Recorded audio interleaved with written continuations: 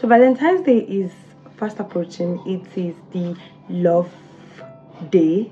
Every day should be a love day anyway, but it is the day set aside to celebrate love for some reason. And if you know history, you know that there are different versions of the story of Saint Valentine's, and you know why people choose February 14th to celebrate Valentine's Day. Hello my beautiful orange fam, welcome back to my YouTube channel. If you're a returning subscriber, you know how we do. I love you. I am grateful that you always find my videos worth your time. And if you're coming across this channel for the first time, this is your favorite orange girl, the only orange human being you know, Orange Fresh, and this is the Orange Experience by Orange Fresh. In today's video, I am going to be telling you ways in which you can enjoy Valentine as a single person, while I'm also telling you a story of one of the worst / best Valentine's Day of my life. So whenever Valentine's is approaching, especially recently, a lot of people are put under pressure, especially single people. Oh my god, Valentine's Day is approaching and I don't have a partner. I don't have somebody to celebrate Valentine's Day with, assuming that Valentine's Day is a lover's day. Now, Valentine's Day being a love day, in my opinion, doesn't necessarily mean that you must celebrate Valentine's Day with a partner. I don't agree with that. I mean, it's beautiful to have a partner, somebody that you're going to celebrate Valentine's Day with, somebody you're going to hug, somebody you're going to love and kiss. Go out on a date, share a gift with your partner. That's beautiful, that's okay. But I don't think that Valentine's Day excuses or exempts single people. Here's why. So once upon a time, I had a very terrible breakup.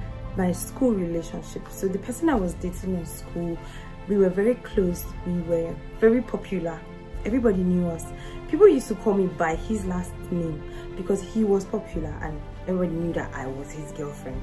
And we had been dating for a very long time. So you know, the relationship was flourishing in our own terms, or in my own terms, per my belief. So the relationship clocked 2 years or 3 years. I can't exactly remember the dates, but it was a school relationship. So you know how you're dating somebody from a particular class. I think I started dating the guy from 200 level, yeah, my second year in school, up until my final year first semester. So that's about 2 to 3 years per se. Something happened and it was a breakup, and it was just terrible for me because I had been in a relationship for a very long time. I had a boyfriend, I had a partner. I couldn't relate to being single. My love language is acts of service, and that relationship provided a lot of acts of service for me. The person I was dating practically did a lot of things for me in terms of service. I don't mean money, because school relationships, I don't know about other people, but my relationships in school was never about money. It was broke. I don't like to term it as broke relationship, but it wasn't money. There was no money, but that relationship was not lacking in terms of acts of service. As long as I was in that relationship, I don't remember washing my clothes by myself. The person I used to date used to wash my clothes for me. Whenever I was hungry, he could just cook up something from his house, because he lived with his mom at that time and I was just in a student apartment, so he was more comfortable than I was. So he would maybe bring akara that his mom fried, or bring nice home cooked meal that his mom made for me. And he was a person who probably understood my love language very well, because he was always ready to, maybe because of the absence of money, like when there's no money you are not able to do other things, because he used to basically do everything for me. He used to do bank runs for me, market runs, you know. When the relationship had ended, I now started to do a lot of things on my own. I can remember the first time I washed my clothes by myself. No, you know, I told you he lived with his mom, so his parents lived in the same city as the venue of my school. So before I would resume, I never had the issue of having to resume and then clean up my room. No, before I would resume, he'd do that. He would clean up my room. I used to live with my friends. He'd clean up my room, arrange my clothes, clean up the rooms of my friends, arrange their clothes, do laundry, like wash. Our own is to just come and resume, basically. He never had a problem with doing all those things, so I was swimming in all of that. So when I got out of that relationship, first I resumed to a room that had, you know, work. For the first time in a very long time, I would resume to now cleaning up my room. It was weird. As I was cleaning that day, as I was sweeping out, I started crying because I was remembering the times when I didn't need to do all those things. I can also remember having to wash my clothes. After that relationship ended, it was a heap of clothes, and I just brought it out, and I just ran with that, and I just realized that I hadn't washed my clothes as long as I was in school. I'm saying all of this to like give context to what the relationship was like. So that Valentine's was approaching. Again, something that I had not done alone. I hadn't celebrated Valentine alone for the past couple of years, and now I was single. It had dawned on me. Like I said, the relationship was not a money relationship, so it's not like every Valentine's Day I'd get a gift, but I'll probably get like a perfume or a small teddy bear. I remember getting a teddy bear or just a sweet text message wishing me happy Valentine. Actually, I was never lonely on Valentine's Day. I had just come out of a relationship in December. That was February. I was very miserable, if you'd allow me put it like that. I was very sad. There's this small gate of my school entrance where they used to sell things. They used to sell cosmetics. So during Valentine's period like this, they used to have a lot of Valentine gift ideas, jewelries. You know, these Valentine packages, red, chocolate, big teddy bears, small teddy bears, a lot of Valentine packages. So my friend and I, who was single at that time, who had also come out of a relationship at that time, we went to school that day. We now passed small gates. We now saw a group of boys, like about 5 boys, actively buying Valentine gifts for their girlfriends or for their lovers. And we just looked at ourselves like, oh my God, we're so fucking lonely. Jesus. And my friend at that time, she used to bake. Some boys had called her like, oh, I need a Valentine package for my friend and to get a cake for my... Hey! It was as if everywhere I went, Valentine was smelling. I don't think that before then I had ever actually noticed how much effort people put into Valentine. But because I was single that period, I was paying attention to all those things. And somehow, the universe was just bringing Valentine shenanigans my way. And it kept on making me realize how lonely I was, how sad I was, and I was going through a very terrible breakup at the time. Valentine's Day approached. I think that was the year I graduated from school. That was 2018. So February of 2018, we're supposed to have exams on the 15th, I think. So we're even happy that that's the exam. Nobody will put Valentine. We're writing the exam. So me and my friend, we sat down outside. We're waiting for our customers to come and pick their cakes that they had done for their girlfriends. We're just seeing people, hey, passing with gifts, with teddy bear, with trumpets, parara, different things. It was funny, we were laughing about it though, but I was actually feeling very lonely. And before then, the thing that happened that led to my breakup made me very sad and angry, and I smashed my phone on the wall. So I didn't have a phone. I was phoneless. I had a very small, I think tiny phone, or I was communicating with my friend's phone, one of those two. I didn't have a phone, I didn't have a partner, I didn't have a Valentine. I was seeing Valentine happening all over the place. I just started to cry. I just burst into real serious tears, and then my friend just spoke, we laughed and all. So we're talking, tears was coming out of our eyes. And then I got a call from my mom. She had sent me money. My mom used to send me money like weekly or so, a certain amount of money. So I wasn't expecting that money. I'm like, what's this money for? She said, buy yourself a phone. Today's Valentine's Day. Happy Valentine. Hey! There was a phone I was already eyeing. It was a fairly used Sony phone. I wanted to buy it, and it was just the right amount of money that I needed that my mom sent to me. God, I was so excited. I was so happy. Like, I immediately started to feel better than every other person that I had been admiring all day, because my Valentine was my mom. My day had turned around completely.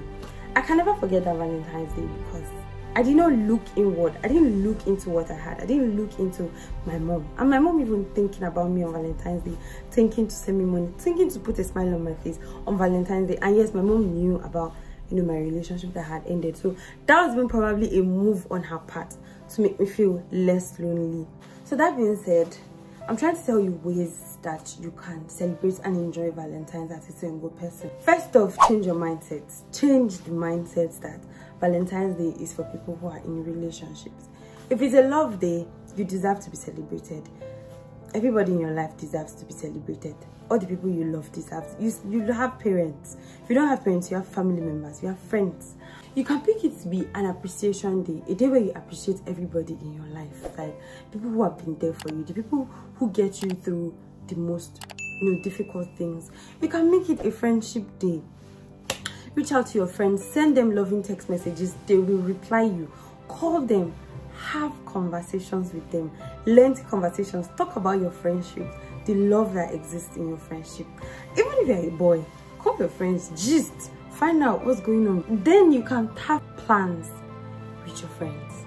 Some of you say, what if your friends have partners? All your friends cannot be occupied on that day. Now, you are your single friends. Arrange yourselves. You don't even need to go out. Maybe you don't have money to spend. So you stay at home. You can play card games. You can play phone games. You can gist. You can talk about your friendship. You can make it a house party between you and your friends. Just do something with your friends on that day. The other way to celebrate Valentine as a single person is to take yourself out. Spoil yourself. See, nobody can Valentine you more than you can Valentine yourself. That is just the truth. Nobody loves you more than you love yourself. Nobody should love you more than you love yourself. So instead of sitting down feeling lonely, wallowing in pain, order something for yourself. Even if it's as little as a cake, go to shop and buy cake. Buy that smallest fruit juice wine. If you can't buy alcoholic wine, pour your wine in a glass. If you're a YouTuber, if you're a content creator, bring out your phone, record yourself, eat your favorite thing on that day, spend your money, your small 2-5 that you cannot use to buy, or even cook. Do some. Just make sure that you're intentionally doing something for yourself on that day. Valentine's Day of this year is even a working day, so thankfully there's a lot of distractions. But on your way back, buy yourself suya, buy yourself bread, buy yourself your favorite snack. Make sure you buy wine. If you can't buy one, buy zobo. If you pour zobo inside a wine glass, it is red wine. And if you are free, you can take yourself on a spa date. Go and do manicure, pedicure, do your nails, do your facial, splurge money on something. It's one day. You cannot die. Order something online. Let it arrive on your door on that day. Somebody doesn't need to buy you flowers. You can buy yourself flowers. The other way to celebrate Valentine is celebrate it with your family.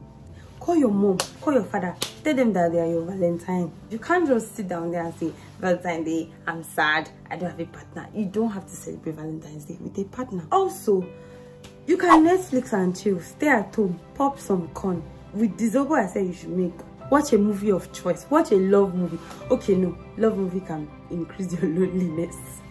Watch any series of your choice. Just make sure that the love that you're looking for in somebody else, you can supply it for yourself. Because the truth is, you cannot give what you don't have. If you don't have enough love for yourself, you cannot even love or receive love from anybody else. So the time in which that you're single and you're waiting for love, use that time to love yourself enough. Discover the ways in which you like to be loved. Discover yourself so that when somebody comes along, they learn from you. They learn the way you love yourself and love you the way you love yourself. The final and the most effective way for me to celebrate Valentine's Day as a single person is to celebrate it with children. See, let me tell you, this trick works all the time. Do you know who I learned this from? I learned it from my dad. So there was a time where I had to live with my dad alone, and I noticed my dad's pattern of celebration. I didn't know what the man used to celebrate, but whenever I had money, it could be Valentine's Day, or it could be his birthday, or it could be him low-key celebrating the anniversary of him and my mom. He would just buy biscuits, Fanta, sweets, small things, and gather all the children in the area. He will not be playing music. It always works. It could be the children in your church. You buy something for them, you share it.